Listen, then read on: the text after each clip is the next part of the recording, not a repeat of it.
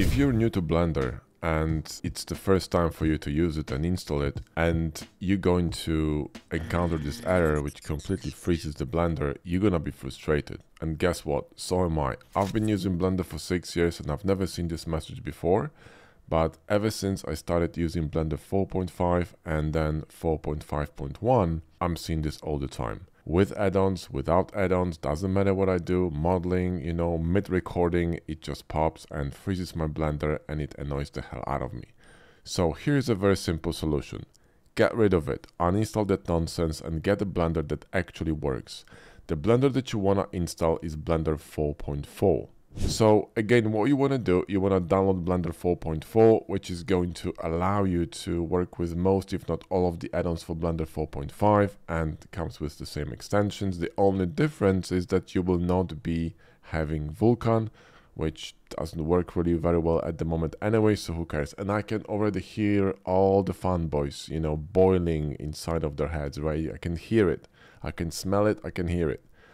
If you have any funny ideas about commenting some nonsense on my YouTube channel, just don't. I'm not in the mood, okay? So move on and be quiet, please.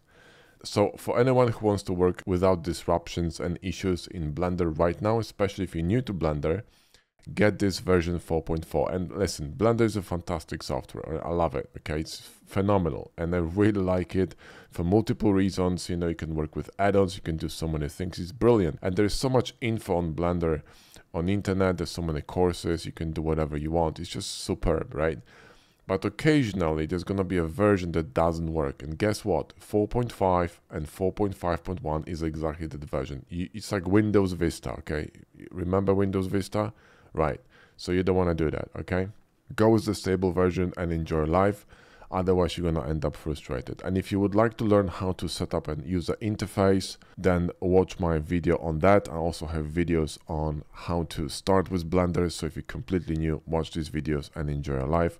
Again, Blender is a fantastic software. Just sometimes, you know, they drop a boo-boo, and that's one of them, okay? And going back to all the boiling heads out there, you know, I can hear you. I'll tell you the same thing as Rowan Atkinson said to John Cleese in the skit about bees. There you go. Peace.